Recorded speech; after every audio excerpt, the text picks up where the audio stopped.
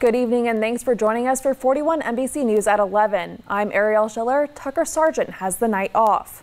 Our top story tonight at 11, U.S. Senator Jon Ossoff paid a visit to Wilkinson County as work begins on the county's first ever public sewer system. Today, the senator confirmed President Biden officially signed into law the $6.3 million to begin construction on the project. Ossoff says construction on the Quality of Life project will start with the youth of Wilkinson County in mind. The kind of infrastructure that will keep families healthy, that will help businesses function, that will attract investment and jobs to this community. And I want to let you know that we are beginning with Wilkinson County Public Schools because our kids deserve it. The mayor of McIntyre, Vicki Horn, says the project should be completed within the next 2.5 to 3 years. The founder of the food delivery app Waiter is helping to launch a new app that connects Georgia's skilled workers with jobs. It's called Boom Nation. The creators say it's built for certified blue-collar workers like welders, electricians, and construction workers. The app helps trade workers find jobs nearby, plus workers can use the app to communicate with the employer while on their own at the job site. When a Georgia skilled worker goes on the job, that employer gives him an employee number and then he gets a paycheck. If the employer wants to communicate with that worker, then the employer has got to either text that worker or find some other means of communicating. Boom Nation not only allows that Georgia worker to find the job or the Georgia employer to hire that worker, but then we will allow them the platform to communicate on the job. 4 Friends first created and launched the app last year, and a new version will be available in April. You can download Boom Nation in the Apple or Google Play App Store. It's free to create a profile, but employers pay to post jobs.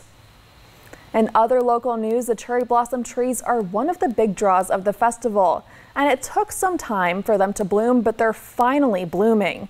I spoke with Visit Macon about where you can find the blooming trees and a festival goer about her excitement for all things cherry blossom.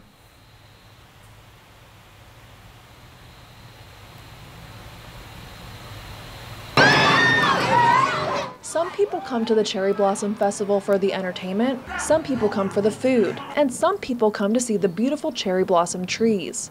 Angela is originally from Macon, and she says she's attending the festival for all it has to offer. Over the years, I've attended several events, so I was just really excited. Got a few friends from Warner Robins to come and join me, so we just wanted to have a night out on the town. Aaron Buzza is the COO and Vice President of Development for Visit Macon. He says sometimes it's hard to plan the festival around when the trees will bloom. Cold weather delayed the trees blooming for the start of the festival, but now they're blooming all over Macon. Past Ingleside Village and you head toward Ridge, there's a wonderful display, kind of equidistant between Pierce and Ridge, and then through all of Wesleyan Woods. Buzza says everyone who walks through the visitor center wants to see the trees. He says they had a packed tour group who couldn't get enough of the blooming trees. People were just, pressing at the windows, looking out at the trees, and so that was a lot of fun. And so it's energizing for us because obviously, we're excited, but then you get that much more excited when everybody walking through the visitor center wants to see the trees and wants to talk about the experience. Angela says she's excited to see the blooming trees and recommends everyone go out and enjoy the festival. Check out everything. It's just the best place to be this time of year. Just come to Macon, Georgia. It's where it's at. It's where it's happening. Visit Macon says this weekend is the perfect time to see the cherry blossom trees blooming. If you want to look at the trees from the comfort of your own home, Visit Macon has a bloom cam on their website. Or if you want to go and see them, they have a map to find them on their website, maconga.org. And there's a full schedule of events this weekend for the 40th Cherry Blossom Festival. Tomorrow you can enjoy pink pancakes again at Luther Williams Stadium from 7 to 10:30 a.m. Tickets are $5 for adults and $3 for children. There's also the 5th annual Bike the City Pink event. The free bike ride through the city starts at 7:30 a.m. at the Tubman Museum and it will end at the Pancake Breakfast. The Cherry Blossom Boxing Show starts at 1 p.m. at Freedom Park. And Food Truck Frenzy runs until 7 p.m. along 3rd Street. Nico Moon takes the stage at 8 p.m. as well. And on Sunday, the festival wraps up with Tunes and Balloons at Middle Georgia State University. Macon Pops will perform Michael Jackson's Thriller album from 6 until 8 p.m. Admission is $5 for adults. And over at Carolyn Creighton Park, the Grapevine Band takes the stage at 8 p.m. And don't forget, if you missed the Cherry Blossom Festival Parade or you just want to see it again, you can. Enjoy all the marching bands, floats, and festival royalty from the comfort of your own home. The parade airs on 41 NBC Saturday at 7 p.m. and it will also air tomorrow and Sunday morning at 10 on Bounce TV Macon. Other events happening this weekend, it's time to celebrate the architect of rock and roll. The 4th annual Little Richard Festival is one of several events happening across Georgia this weekend. The festival is this Saturday from 11 until 2 p.m. at Jefferson Long Park on Pursley Street in Macon. There will be live music, fun stations for kids, food trucks, and local vendors. Organizers share what made Little Richard stand out from the crowd. He would close out arenas and everything because people love the way he sang, the way he danced. Even his style was eclectic. You know, he wore the makeup and the wigs, and he literally had a persona that was unlike anything everybody has ever seen before.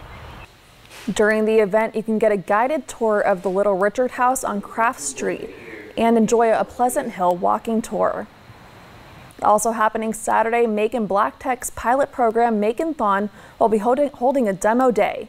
The event gives groups in the program an opportunity to pitch product ideas and win prizes. The winning team will receive feedback on their pitch as well as seed funding. Groups also have a chance to win an audience prize through crowdfunding, where people vote with their dollars. The in-person and live event starts at 10 a.m. You can head to maconthon.com for tickets and locations. And the 52nd annual Friends of the Library Spring Book Sale continues Saturday. The sale includes thousands of new and used books. The book sale is at River Street Corner Center on Riverside Drive. It's open tomorrow from 10 a.m. to 5 p.m. and books will be half price starting at noon. Mercer University is also kicking off its annual Bearathon Dance Marathon tomorrow. The university organization known as Miracle says the funds will help pay for treatments for kids at the Beverly Knight Olson Children's Hospital. The student group holds fundraisers all year. 3 Mercer seniors who will soon be physicians are helping organize the dancing event, and this year's goal is to raise $100,000.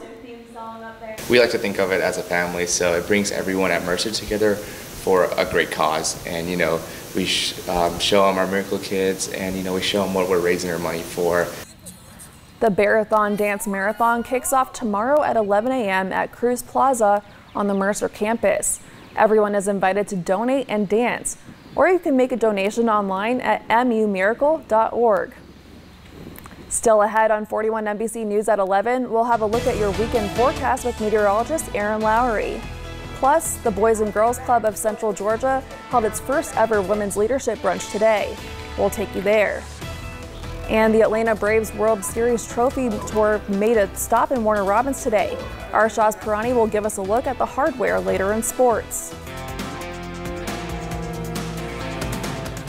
Across Georgia tonight, a social media video of an unruly passenger at a ticket counter at Atlanta's Hartsfield-Jackson International has gone viral. It's also key evidence in the criminal charges against the 44-year-old passenger. Savannah Louie reports. I need that fade, bro. A horrifying video inside Hartsfield-Jackson International Airport takes off. 2 minutes of fighting, including a traveler punching a Southwest employee in his face. The crew trying to break up the fight. Everybody's surprised and shocked that it even got that far, of the man putting hands on a worker. Airport worker Travis Johnson says the video flying across social media hits home. I just said it couldn't have been me. As Atlanta police tell CBS 46 what led to the appalling attack, saying 44-year-old Courtney Drummond was on a Southwest flight but refused to comply with flight attendants as the plane taxied from the gate to the tarmac. You gotta go! Aggressive behavior forced the pilot to return to the gate. Crews took Drummond off the plane. That's when video appears to show Drummond threaten a Southwest worker several times before punching him, yelling at other crew members. Hey, brother, come on, man, don't do that. And later removing his own jacket and shirt. The pandemic is kind of crazy right now, so it's kind of making everybody else kind of crazy. Several airport workers say they worry for their safety. They need to get big on security, because my thing is that shouldn't even happen. TSA shouldn't just be in one area. They should be all through the airport, so just in case something like that happened. Police took Drummond to Clayton Jail for simple battery, and obstruction. She called security 10 minutes ago. The FAA says there were nearly 6,000 reports of unruly passengers in 2021, the worst year on record. Most of the incidents were related to passengers refusing to wear masks. In other state news, a coalition of legal scholars and activists have issued a candidacy challenge against Georgia Republican Marjorie Taylor Greene over her actions before the January 6th insurrection. The challenge points to a video in which she said she opposed the transfer of power after the 2020 election, claiming President Biden did not win. The coalition also cited her social media posts and news reports about meetings with January 6th rally organizers. The group says Greene is disqualified for running for re-election under the 14th Amendment, which prohibits lawmakers from returning to office if they supported an insurrection. In response, Greene said Thursday she has never encouraged political violence and never will. Defense attorneys want charges dropped for a former Georgia prosecutor connected to the Ahmaud Arbery case. They say there is no evidence that former District Attorney Jackie Johnson discouraged police from making arrests in Arbery's killing. Wednesday, her lawyers filed for a judge to dismiss the misdemeanor charge that she hindered police investigating the February 2020 shooting. And after the break, 41 NBC's Daybreak meteorologist Ariel has a look outside. When we come back, stay with us. Welcome back. The Boys and Girls Club of Central Georgia held its first ever women's leadership brunch today. Ladies in several leadership roles throughout Macon gathered at Yala on College Street. Keynote speakers included District Attorney Anita Howard, Justice Verda Colvin, and many more. And we also had Aaliyah Simmons, who was honored at the brunch as well. And we spoke with DA Howard about why it's important to mentor young women. You can't have the second and the third if you never have the first. And so being the first female district attorney for this area, it comes with a lot of excitement from the community, but it also comes with great responsibility. During the brunch, the women also discussed the importance of mentorship. The Boys and Girls Club says it's important for everyone to be a mentor to those who seek help. It's time now to look at sports. Here's 41 NBC's Shaz Purani. Shaz?